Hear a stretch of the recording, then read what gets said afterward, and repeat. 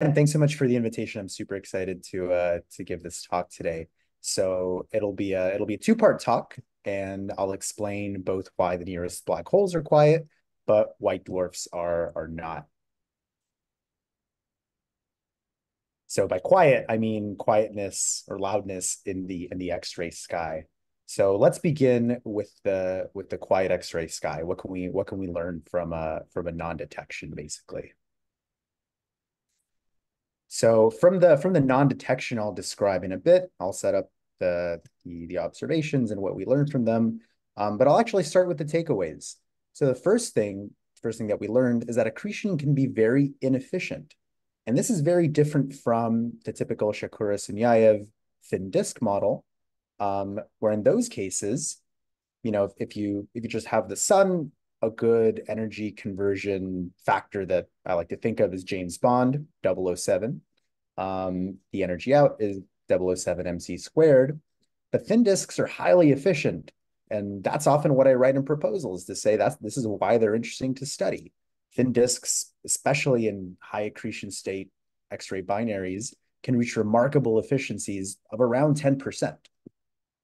Hopefully, yeah, hopefully, so if in the worst case we need to like wait for like half a year, we will find a way. Yeah. Oh, sorry, I think that was someone just muted. So that's in the best case when you have a high efficiency in the thin disk scenario.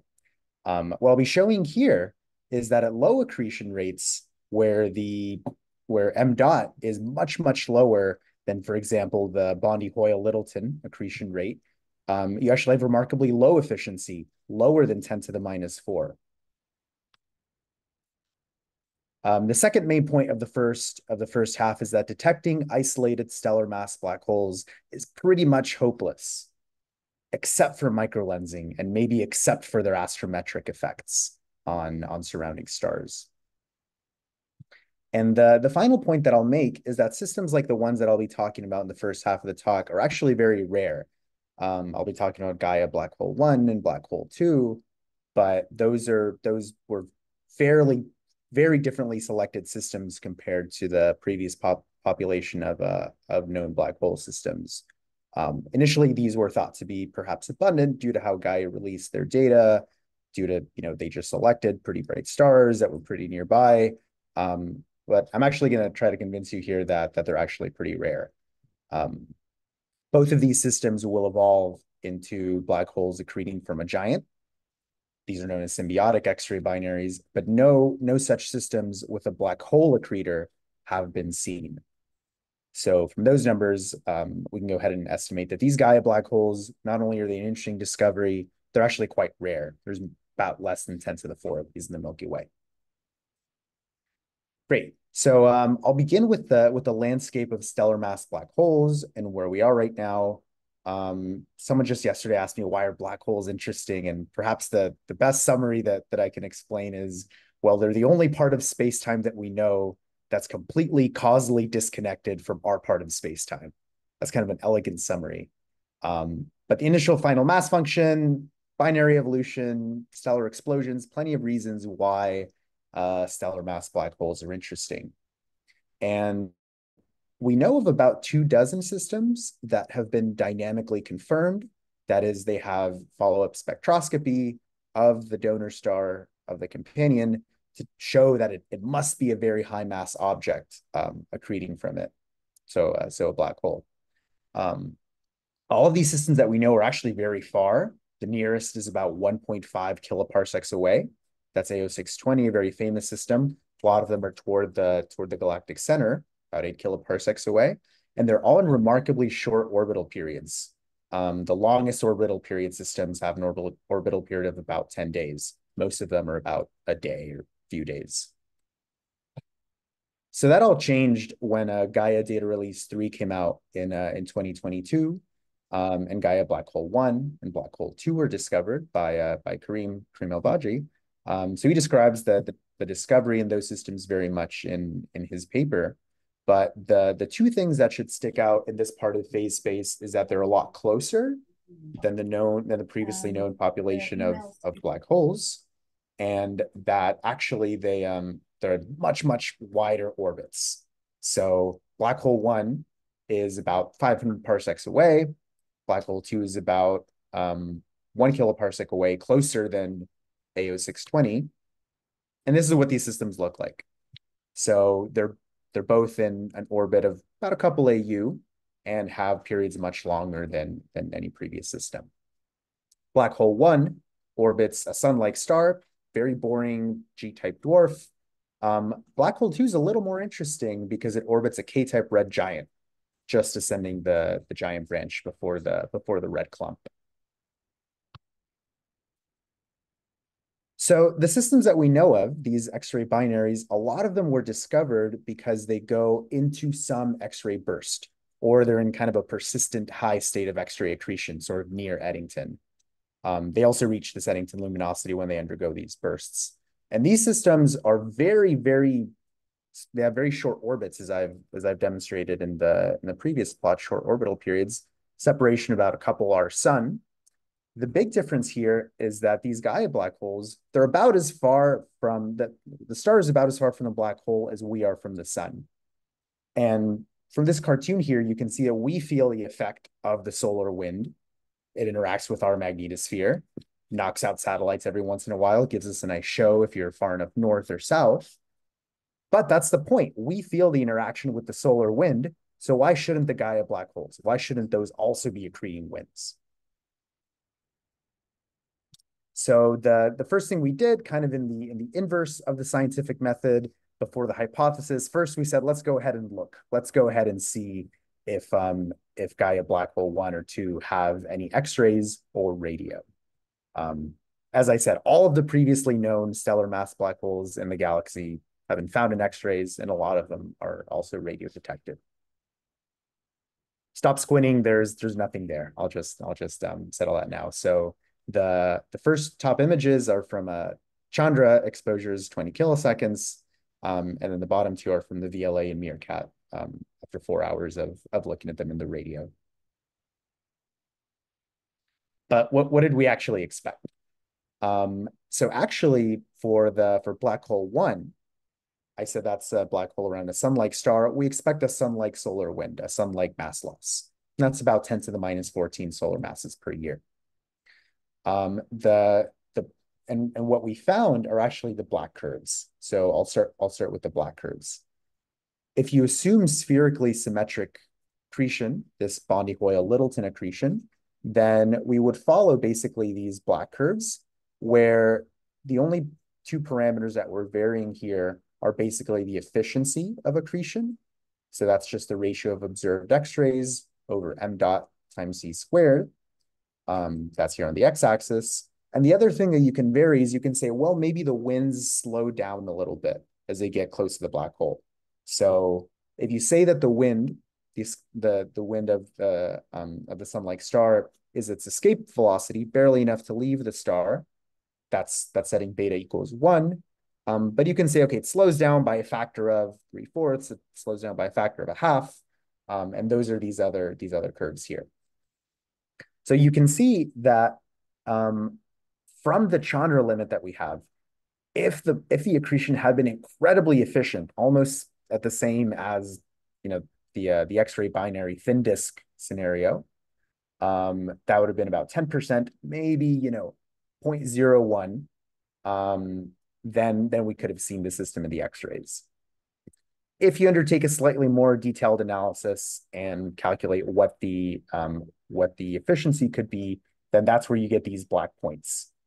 So indeed, in retrospect, after sort of calculating the accretion rate, you can see that it was probably a low chance that Chandra would have seen it. But it never hurt to look. So the other thing that we calculated are for these models of hot accretion flows. A particular popular variety of them is called advection-dominated accretion flows. So I'll talk about those in about 2 slides. And in those accretion models, they say 2 things. The first one is that a lot of the accreted material doesn't actually make it down to the event horizon, and a lot of it is lost to winds. So the actual m dot that reaches the black hole is reduced by a factor of 1%, goes down to 1%. The other thing that it says is that these are very hot accretion flows. So a lot of the energy is stored as entropy and turbulent motion rather than radiated away. So this then reduces the efficiency by even more. And that's how you go from basically these, maybe we could have detected them, to it's absolutely hopeless. We wouldn't have seen black hole one.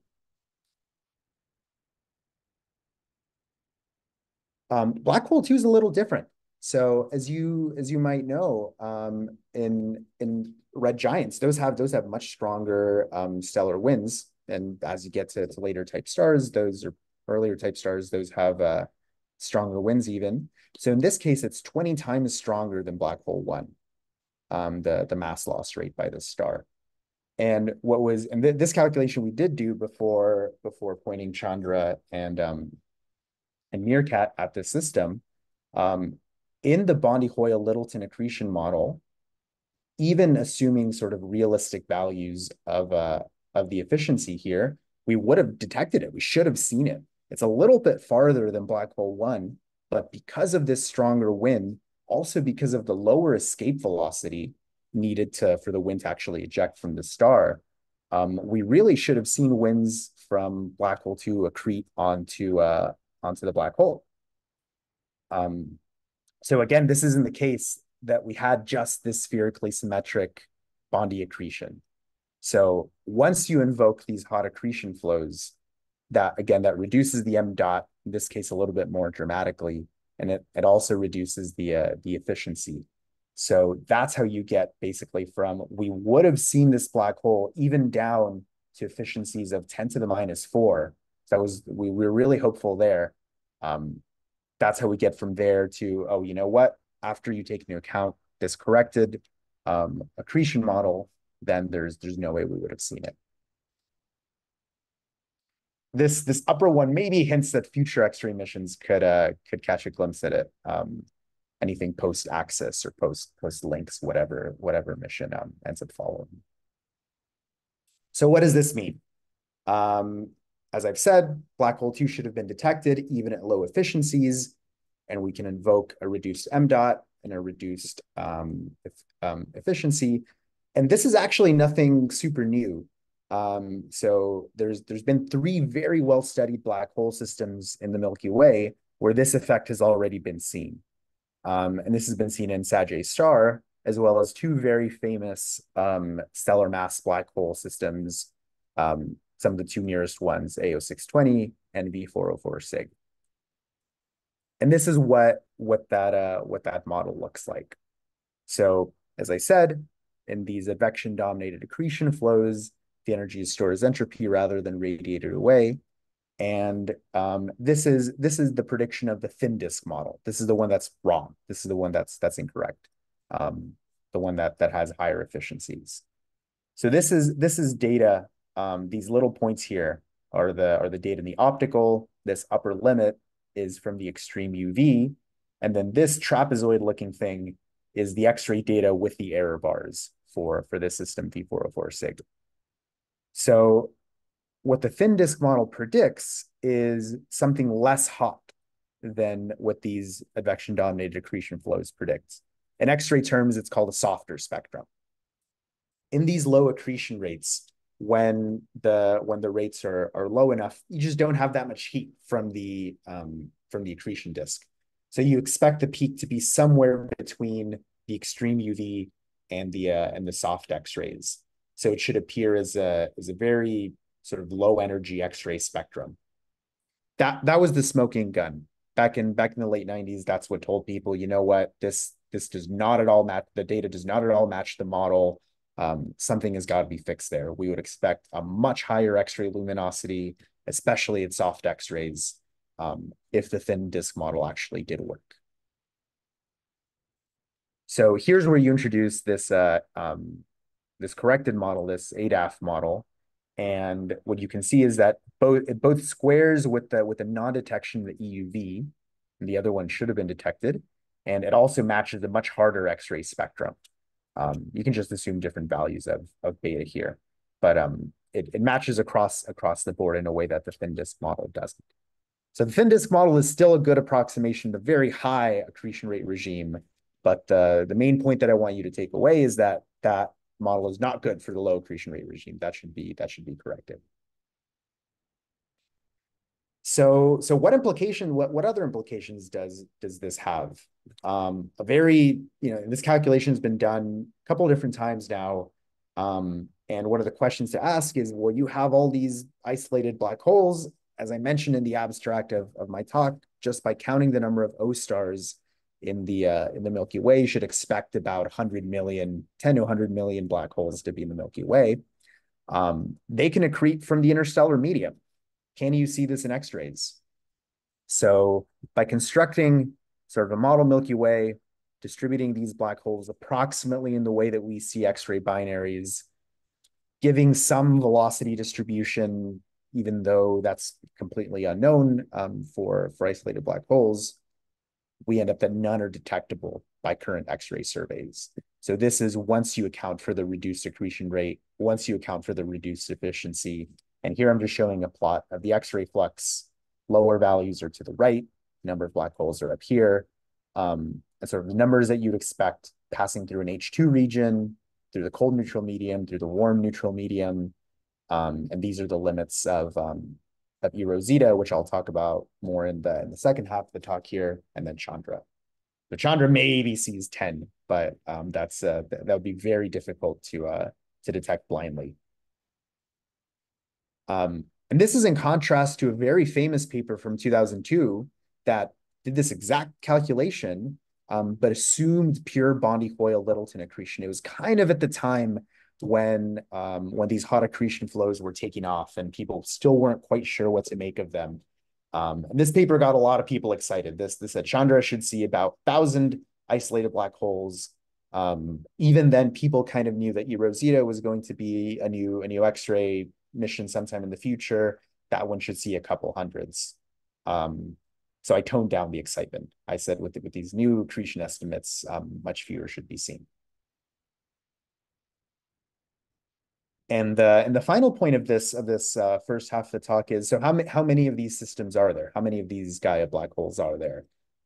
2 of these were discovered in Gaia data release 3, but what's to say we can't just keep finding more out there now?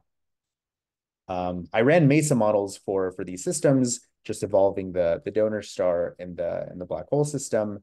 So this is an HR diagram of both systems and where they are today. Black hole 1 is down here in the main sequence. Black hole 2 is sending the giant branch. What's remarkable is that both of these systems within a Hubble time, actually black hole 1 within a few gigayears and black hole 2 within about 100 megayears, will overflow their Roche lobes. So they're not going to get as close as a lot of the X-ray binaries we know of today because the stars are much bigger, but they'll still overflow their Roche lobe and have sort of the disk accretion, have X-ray outbursts, be the symbiotic X-ray binaries that we see in the case of neutron stars and the other X-ray binaries that erupt in the galaxy. So these are going to be visible, as I've said a couple times now, as these symbiotic black hole X-ray binaries. So remember that these black hole binaries, these X-ray binaries, they burst in the X-rays, and that's how we discover them. And they burst so bright, they approach Eddington luminosities that current telescopes, and back to the 70s actually, X-ray missions back until the 70s, the current ones just happen to be MAXI and then Swift-BAT. Those are sensitive to basically all of these systems to within a few kiloparsecs, 4 or 5 kiloparsecs. Basically through the whole if they do approach the Eddington luminosity anywhere in the galaxy, these systems should be picked out. But we haven't seen any that are black hole plus red giant systems. So a good way to sort of put an upper limit on the amount of these systems that could exist is you just take the lifetime of the donor star divided by the time that the system should spend an outburst, that is what we get from the MESA models, the time that it's in this Roche lobe overflow. And from that, we can go ahead and put some estimates for black hole 1 and black hole 2. So black hole 1 here, I'm saying there's maybe about 100 systems. Black hole 2, maybe about a couple thousand systems. There's this detection efficiency. Maybe when we are switching from Uhuru to the High Energy Astrophysics Observatory, maybe from when we were switching to that, whatever, we could have missed something. Even with like saying that we missed 90% of these systems or 99% of these systems, there still should be less than about 10,000 of these particular systems in the Milky Way, which is a lot more rare than, for example, what was initially stated on the discovery paper. So the paper on this was just accepted to PASP, so I encourage you to check it out for a lot more detailed info if you have any details you wanna look up. So I'll conclude this part here. I'll conclude the first half of the talk and say that Gaia black hole 2 should have been detected in X-rays, but it wasn't. And we can explain that by reduced accretion rates and inefficient accretion. Once we take this improved model of reduced rates and efficiency, and we replace traditional Bondi-Hoyle-Littleton accretion with that, we can predict that basically 0 ISM black holes are going to be detectable in X-rays. And the final point here is that Gaia black hole 1 and black hole 2, by just showing MESA evolutionary models, those systems will become symbiotic X-ray binaries, things that will burst, things that we should see across the galaxy. Because no such systems have been detected by X-ray monitors, we can go ahead and put an upper limit on these Gaia black hole systems. Cool. So I think for the sake of time, I'll take questions for both the first and the second half toward the end. But if there's anything crucial that comes up, please stop me at any time for any other questions. So we talked about the quiet X-ray sky, and now let's move on to the loud X-ray sky. So what's interesting about the loud X-ray sky? X-rays reveal exotic accretion in white dwarfs. And that's the other main topic of my thesis, to study X-ray emitting accreting white dwarfs. And this has kind of been known for the last few decades, but really it's been recently when we've seen this stark difference. If you optically search for accreting white dwarfs, these are systems known as cataclysmic variables. The easiest way to find them is you just look for outbursts, almost in the same way that X-ray binaries are found in the X-ray. Just look for outbursts. The problem is that if you're looking at white dwarfs, if you just look in the optical, the systems that are going to be outbursting are going to be these cataclysmic variables. I'll call them CVs. These CVs are the ones that have a big, broad accretion disk like this. And it's the thermal instabilities in the disk that lead to the outbursts. Whereas if you look in the X-ray, you'll pick out very different systems like this that are direct stream-to-stream accretion. And these are magnetic white dwarfs, where the magnetic pressure is able to equate the Ram pressure outside of the white dwarf, far enough away where no accretion disk can form. So there's maybe only one other type of system in astronomy where you have direct stream-to-stream accretion, as you do in these very exotic magnetic CVs. And it's an exciting time to look at the loud X-ray sky, not just a quiet X-ray sky, because this is the X-ray sky today. These are galactic sources. These are things within our galaxy that I'm showing you. I'm not going to talk about anything extragalactic here. So these are just some X-ray sources in gray that I'm showing, active stars in green, young stellar objects in orange, and then some of these CVs here in red.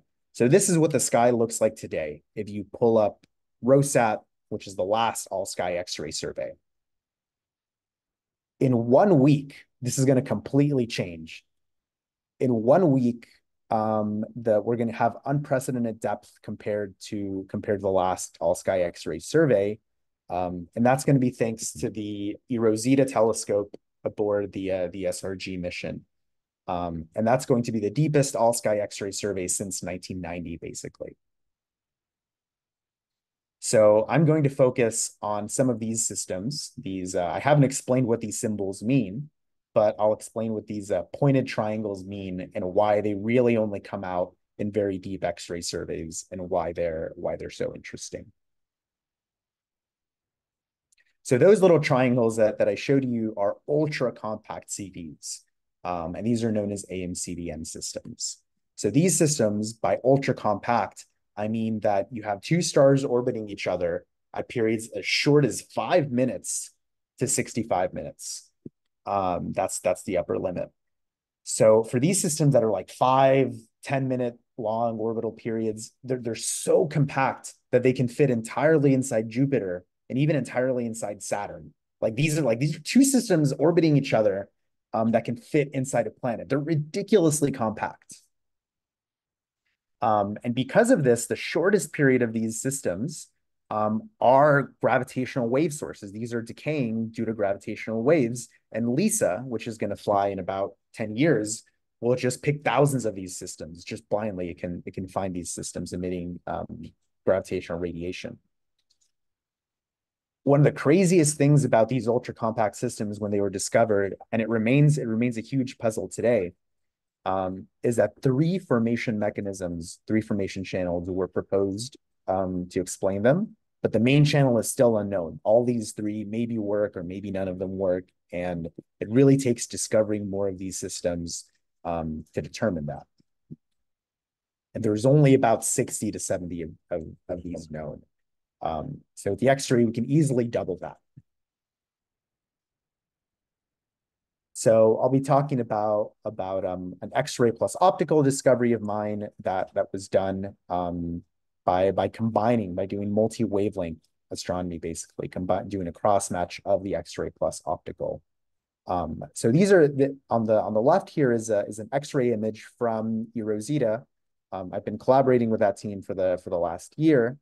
And basically, this should encapsulate why it's so powerful to do multi-wavelength cross matches. As I mentioned, there's no need to do machine learning when you just have X-rays. In this whole patch of sky, you have one X-ray source for all of these 50 optical sources. So if you really want to find what the interesting one is, just look in the X-ray, just look in the radio, just look in whatever frequency you're most interested in looking at. And that'll already eliminate basically all of the noise, all the false positives, and allow you to focus on your sources of interest. So in this case, this is the cross match between the X-rays and the optical, where the X-rays come from the deepest ever all-sky X-ray survey, and combine that with the optical, with ZTF, the Zwicky Transient Facility. And this is the deepest optical northern sky survey. So if you combine the two deepest surveys in two regimes, you're bound to find something. ZTF scans the sky basically once every 2 days. So there's an unprecedented amount of data in the light curves, and that's thanks to the very big camera of ZTF. So I take X-ray point sources from eROSITA. This is the map of eROSITA from its first semester of scanning, and this is the northern sky map of ZTF. So what you're seeing here in the color bar for ZTF is the number of points in a light curve. And on average, with the newest data release, there's about 700 points per light curve sampled every 2 days. So I'll remind you one more time, in the optical, CVs are identified via bursts, and you'll get systems like this. This is what a ZTF light curve looks like of one of these CVs called a dwarf nova. And it's sort of relaxing at magnitude of 18. It bursts. These are the dwarf nova outbursts caused by the thermal instabilities of the disk. They last about 5 to 20 days. And they range anywhere from 2 to 8 magnitudes. If they're any brighter than that, then they're usually called a nova. But the problem is that these exotic systems don't erupt. Some of these magnetic systems, some of the systems where the accretion rate is so low, some of the ones that might have like a propeller mechanism. There's another flavor of these systems called white dwarf pulsars that I don't have time to get into. These systems don't erupt either because the accretion rate is so low or because there's no disk at all. And these systems look super boring in ZTF. If you're just looking in the optical, it's super boring. You see a super faint star at like 20th mag just sitting there not doing anything. That's why you need to bring in the X-rays. So for this ultra compact CV, for this AMCVN system that I'm going to discuss, we began with the X-ray detection. And then we said, okay, let's look at the ZTF data.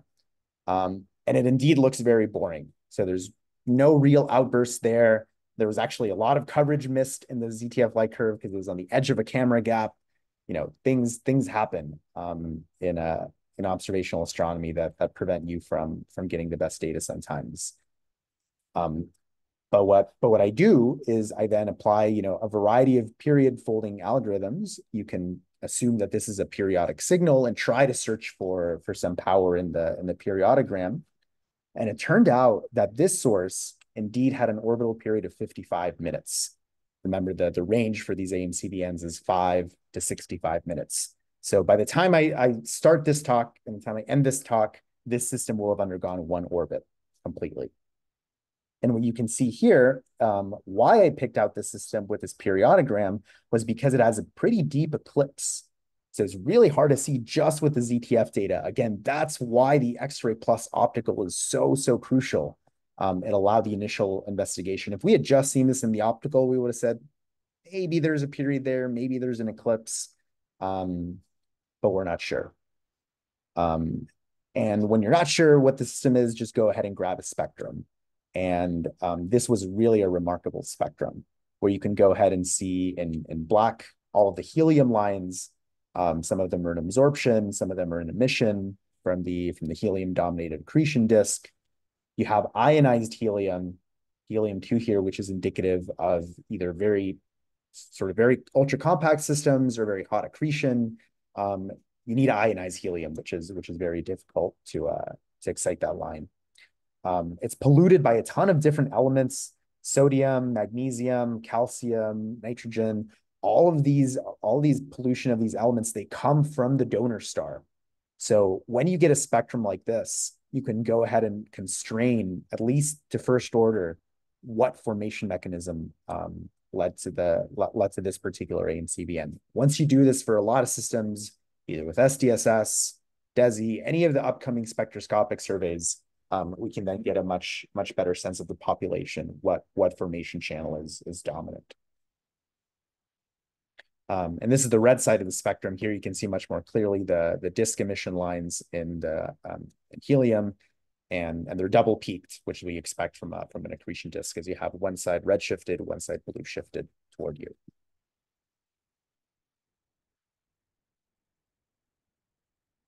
And so once we verified, okay, this is an AMCVN, it looks like it's eclipsing, we can follow it up with high-speed photometry. I'm just showing you the eclipse here, and indeed it's eclipsing. This is high-speed photometry from the 5-meter telescope at Palomar, and we can model the system to basically determine the white dwarf and the donor parameters. So these were a series of MESA models run by Diogo Bologna, and he sent this to me immediately after we published this paper and said, hey, you know what, your system with the parameters that you derive from the eclipse completely disagrees with the helium star formation channel, completely disagrees with the white dwarf formation channel, and is very consistent with what's called the evolved CV formation channel. I'm not going to go into detail of what these formation channels are, but basically, if you have an eclipsing system, if you're able to determine the binary parameters precisely, then you can go ahead and constrain this channel. So I encourage you to check out the paper for more. And I'm going to go ahead and describe one more system that's come out of this. It's a joint eROSITA plus ZTF survey that we're conducting And this has to do, it's also with these magnetic CVs. So these actually have the white dwarf in these systems, they have magnetic fields that range from 1 to 250 megagauss, so almost a gigagauss of a magnetic field strength. Recall the sun is just 1 gauss, so this is millions, almost a billion times stronger than the sun. And the biggest puzzle that's come out in really the last few years is that 36% of these systems are actually magnetic. They harbor a magnetic white dwarf, but only 2% of the pre-CVs, so the systems that will eventually form these accreting systems, are magnetic. So this is a huge puzzle in current binary star evolution. How do you get from only 2% of systems being magnetic to 36% of systems being magnetic? Something must happen in the accretion, in this evolution, to lead to the formation of magnetic fields. And the formation of magnetic fields, a generation of these, it's a hugely interesting problem, all the way down from planetary astrophysics to galactic scales. So the origin of this magnetism is unknown, and these systems are interesting because they're actually the most abundant accreting compact object binaries that are accreting. So these things, like the formation of magnetic fields in these systems, which fraction of these systems will explode as type 1a supernovae, which fraction of these systems will merge. All this can be very easily studied since there's so many more of these systems than, for example, the X-ray binaries. So this is another X-ray plus optical discovery, and this was done with my collaborator Ilham Galyulin. So he's the first author on this paper, and we basically carried it out in the same way as for the previous system. We began with the X-ray, and then we looked at the optical. So indeed, you can see it's a very blue star here that corresponds to this X-ray match. Again, ZTF, if you first just look at it, if you were to blindly look at this in the optical, kind of boring. It's very faint. I don't want to waste telescope time on a 20th magnitude object. This looks like noise. Let's move on. Let's look at something more interesting in the optical. Again, apply the period folding algorithm, end up getting an orbital period of 97 minutes. So this is longer than the 55-minute system. And here's a very deep eclipse. So the system has a lot more ZTF coverage. And here's a very deep, a very narrow eclipse.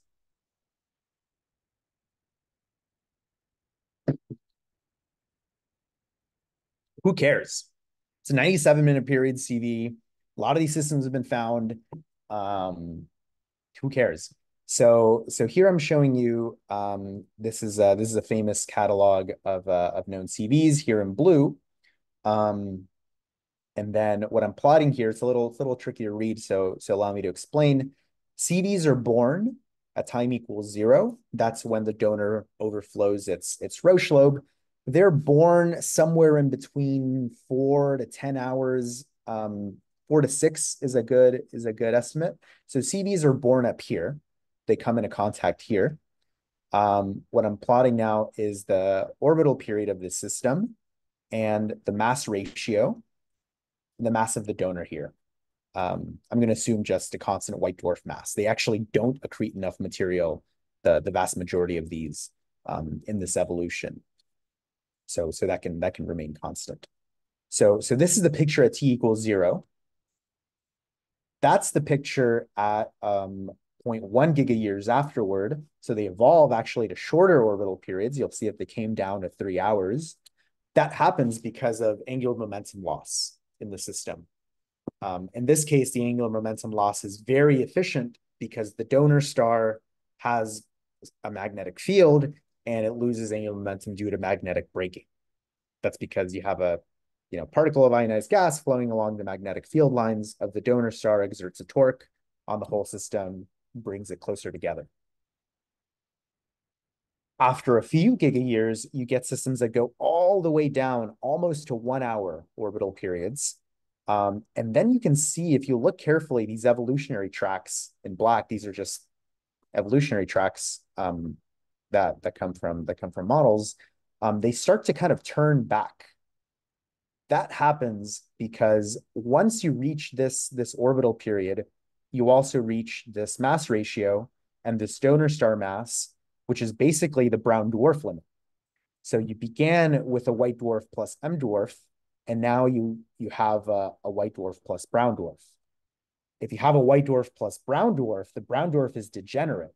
So as that loses mass, the orbit is no longer going to shrink. It's actually going to expand. And then that's the system that we found.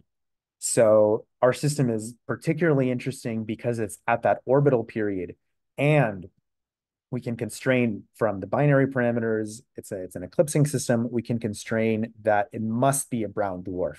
So it must be a system that's evolved all the way down a few gigayears and is now sitting down there. This is often called the period bounce.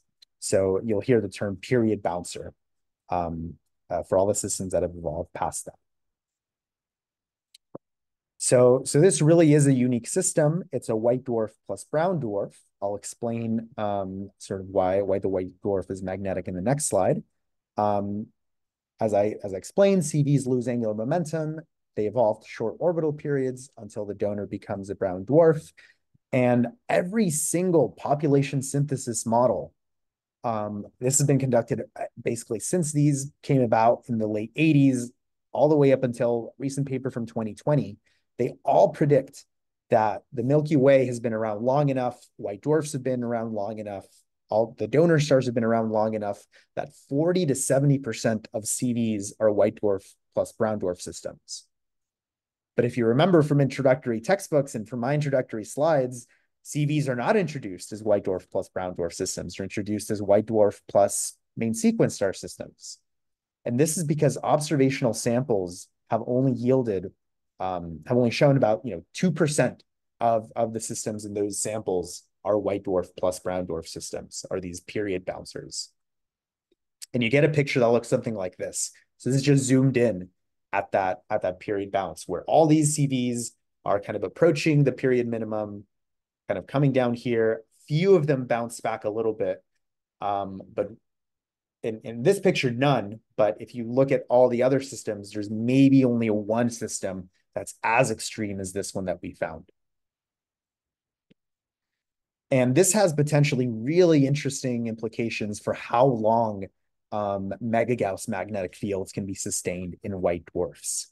So I'm not going to go into detail here, but one of the main reasons that we suspect that this white dwarf has a mega-Gauss magnetic field is because typically, if you look at the spectrum of these lines, as I showed for the other CV, you'll see a double peak, and this comes from an accretion disk.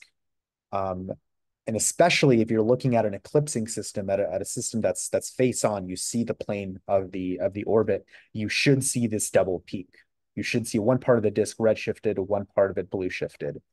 This system is not like that. We know it's eclipsing. We can see the eclipse. However, we don't see a double peak. That little thing you see doesn't count. That's bad signal to noise. So this is a single peak in the emission line. This is the H alpha emission line, and this is indicative of an accretion stream. This is seen very commonly in magnetic CVs where you have the accretion stream produce only a single very broad line. So this system actually raises more questions than answers. Because this system is so far evolved along the binary evolution tracks, how long has the white dwarf been magnetic? It's definitely been gigayears since the system formed. When exactly it generated its magnetic field is unknown. It's unknown if accretion will stop. Brown dwarfs can keep feeding mass, I guess. Maybe the accretion stream helps feed it better than a disk onto the white dwarf. And then my favorite sort of unanswered question for this system, it's what's going to be the ultimate fate? So this brown dwarf is going to keep losing mass. It's going to keep being channeled onto the white dwarf. So is this system going to end as a magnetic white dwarf plus giant planet? I don't know. That would be really interesting, though. It'll be some giant Jupiter-like thing, degenerate, plus a magnetic white dwarf. Eventually, they'll separate. So I encourage you to check out the paper for more. This has been recently published in monthly notices. So there's plenty of details there on why the white dwarf is magnetic, and just a lot of cool data in the last two papers that I've shown. And with the last few minutes here, I showed you these two very interesting systems, these two interesting CVs, but you're thinking, wow, this guy doesn't know what he's talking about. He just says he found an X-ray point, found an optical point. Maybe he got lucky. Maybe he got lucky that he's just been kind of cross-matching the X-ray plus optical. But I'm going to show you my secret sauce here. I'm going to show you how to make these discoveries for yourself in the X-ray plus optical sky with the data that's going to come out in a week. This is something that I call the X-ray main sequence, and you might have seen it on arXiv last Friday. But I'm going to stop here and just let you all look at this diagram and look at the various source classifications on the right.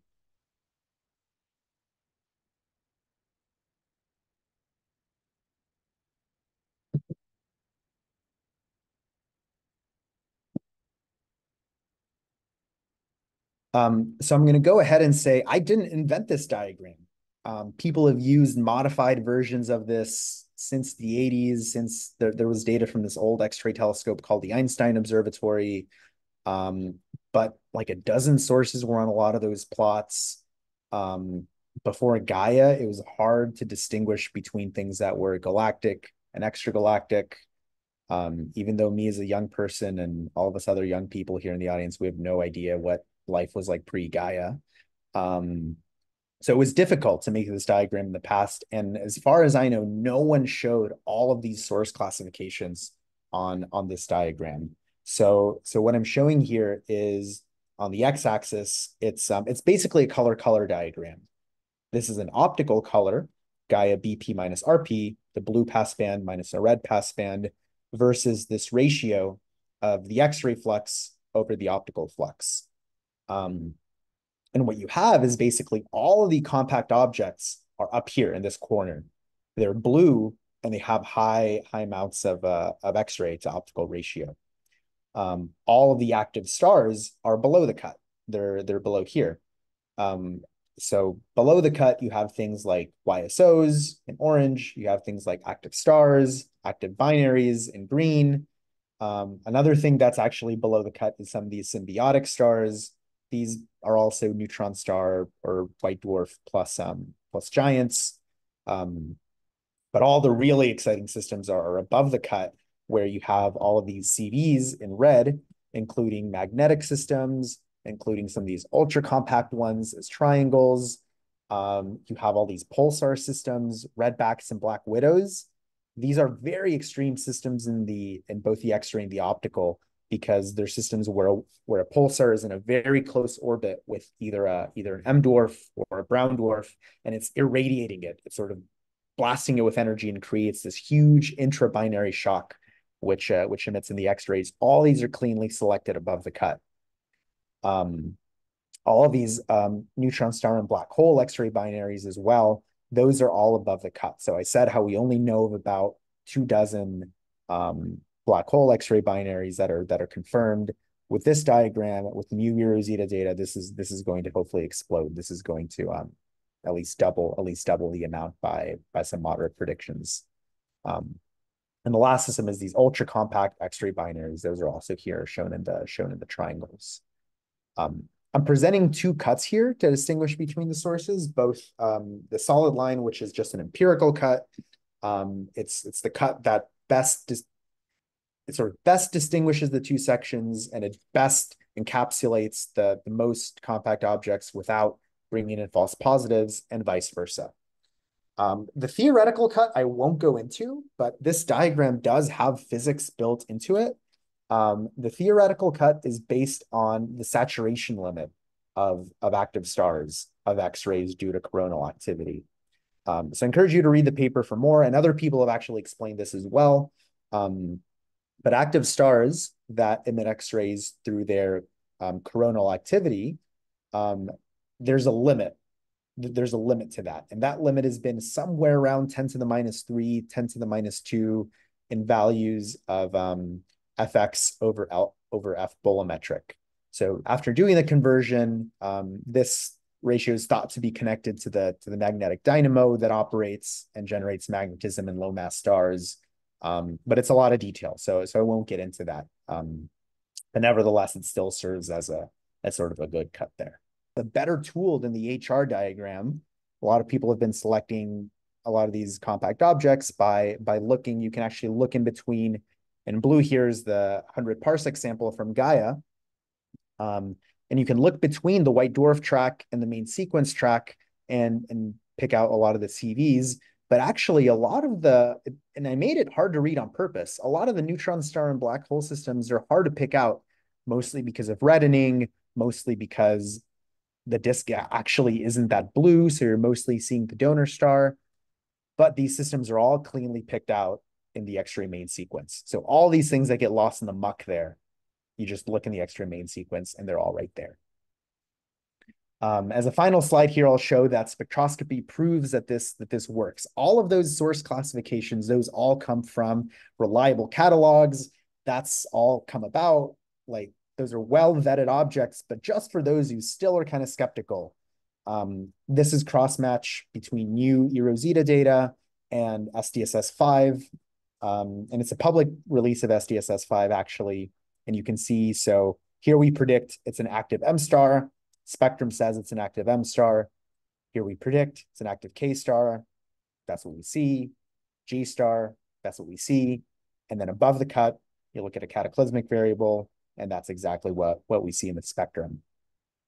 And additionally, here's where the other two systems that I showed earlier in the talk, they're up here. Here's where they are on the X-ray main sequence. So with that, I'll just give some concluding points for the second part of the talk. And the main one being the X-ray main sequence is just a simple tool, very easy to create. I explained how to do it in the paper for selecting, creating compact objects. And this can inform the spectroscopic surveys of the future, SDSS-5, DESI, Foremost, Weave. Look into certain parts of parameter space to get whatever your favorite object is. The other important point is that all these exotic accreting white dwarfs, brown dwarf systems, ultra compact systems, the X-ray picks them out very nicely. So these might be more common than we previously suspected. And the final takeaway is the multi-wavelength future is bright.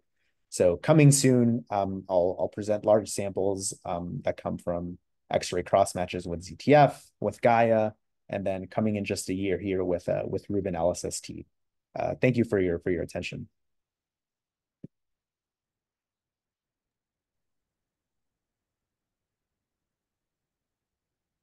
Thanks, Tony, for that talk about a bunch of exciting objects.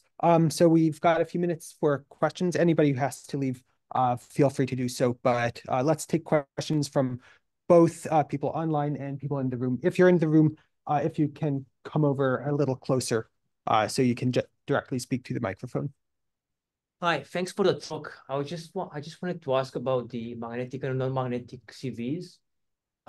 So did you notice that the period distributions between the two systems, do they match? Do the distributions match? Can you constrain from that how they gain this magnetic field? That's a great question. Yeah, and that's something that I've been looking a lot into recently. I don't have a slide here, but what you'll see, I'll just show everything on this other diagram here. What you'll see is that above this sort of gap, above this like 4 hours, there's fewer magnetic systems. And then as you get down here, you get a mix of them. So there's fewer than proportionally. So something happens in between like 4-ish hours and 2-ish hours. It's pretty clear now that they don't come out of the common envelope phase with magnetic fields, but it's somehow generated in these orbital periods. But there's no clear trend. As it comes close to the companion, the tidal forces would actually maybe jumpstart the magnetic field. Yeah. I don't know. Yeah. No, that's an unsolved problem that only more systems will solve. Yeah. Thanks.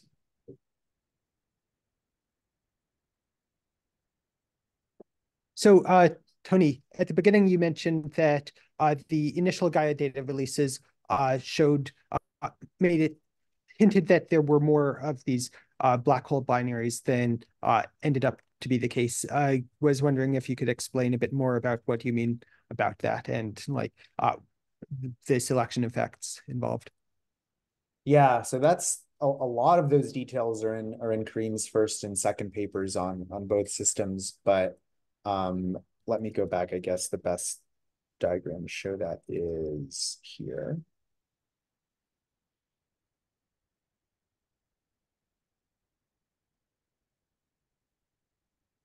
Yeah. So Gaia has been monitoring the sky since 2014, and I believe up to data release 3, I believe that's only data from 2014 to 2017. So I think that was the amount of data that was used for that data release. And that already limits you. The way that these systems were identified is two things. So Gaia identified the astrometric motion of the donor star around the black hole, and Gaia, a spectrograph, it saw the lines of the donor and said, this is a single line system. It's not a double line system that's comprised of two normal stars. So if it's a single line system, you can see its astrometric motion around a black hole. Its period. Like Gaia gave sort of a rough period, a rough solution to the orbital parameters, and said, okay, the mass function says that it has to be greater than 5 solar masses. It should be a black hole. That limits you. You need to have a bright enough star such that it was released with Gaia data release 3. They did a cut on the types of stars that were released. They only released a certain amount of single-lined binaries. And that also limited you in the period space, only things that could have completed most of its orbit in 3 years from 2014 to 2017 actually made it into the sample. So most of the really wide systems, which is actually what we expect this 10 to the 4 giant plus black hole systems to be, all the wide systems that have separations of like 5, 10, 100 years, all of those were missed. Gaia actually won't be sensitive enough to those.